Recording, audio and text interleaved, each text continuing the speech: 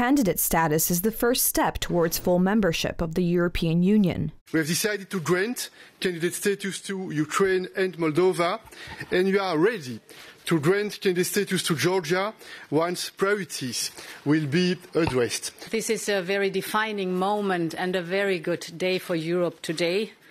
I warmly congratulate President Zelensky, President Sandu, President Zurabishvili.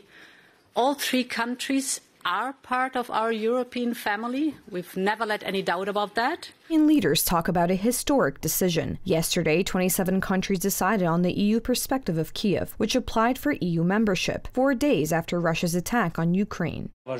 I think this is the moment that begins a new history of a Europe without divisions, without gray zones, a Europe that is truly united, that is able to include its values for its future. Poland is the most important advocate of Ukrainian European aspirations.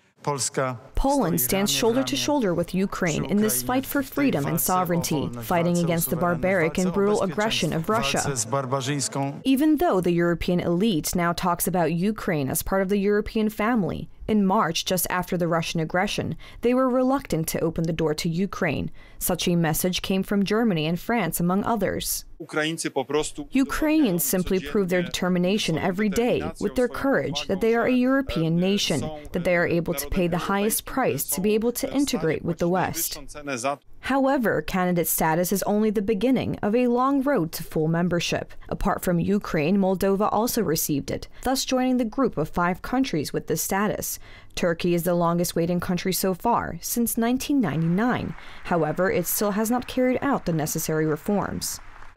Granting candidate status to a given country that applies for EU membership is a political statement that marks the beginning of a very long road, which may or may not end with EU membership.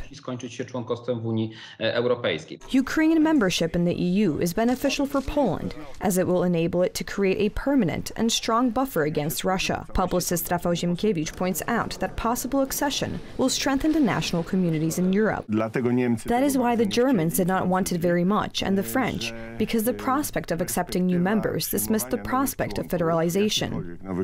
Yesterday's decision is an expression of the unity of European states in the face of Russian aggression, and it declares the direction in which the European Union will follow. Time will show how much the promise of European leaders is worth.